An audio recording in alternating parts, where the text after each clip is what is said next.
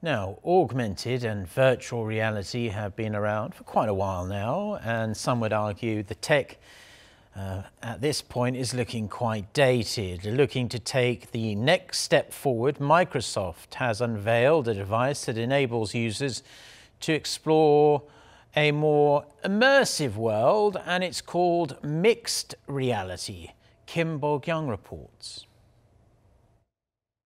What would it be like if you could see three-dimensional digital objects just by wearing a pair of glasses? This technology is called mixed reality. It merges the real and virtual worlds together so that both physical and holographic objects can be seen. Microsoft came up with the HoloLens and recently introduced its latest model to South Korea. HoloLens is an AI-equipped device for enterprise which enables innovation in productivity as well as efficiency by displaying three-dimensional holograms in the real world. The HoloLens offers an immersive mixed reality experience.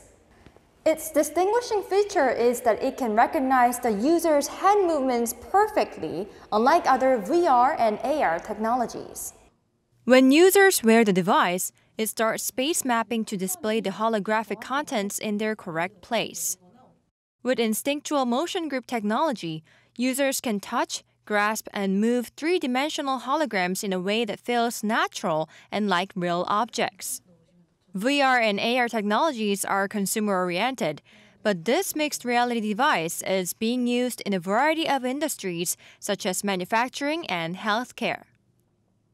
So remote assistant is something remote manager supporting to the real field person using the 3D technology and hologram. So more convenient and more efficient task management and training side, and the HoloLens will be giving more clear guide to the employee. So how to work and how to use it.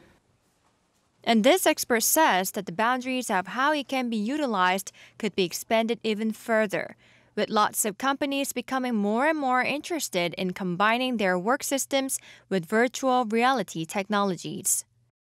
Bo-kyoung, Arirang News.